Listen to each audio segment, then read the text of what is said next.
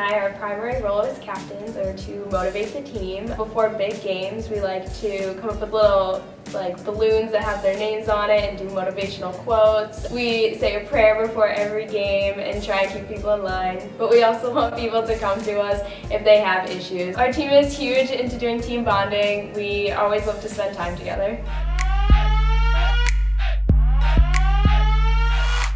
This has been a rebuilding season for us. We have a lot of new freshmen, so we struggled at the beginning of the season with our out-of-conference games because it's always tough competition. But as we got into our conference games, we've definitely improved as a whole. We're currently undefeated and looking for that spot in the playoffs. This coming Saturday is our senior night, and it's very emotional. It'll be one of our last games that we're playing together as seniors, the girls we started with. Every year, Coach gives a little speech about each senior, and our parents put together posters and shadow boxes.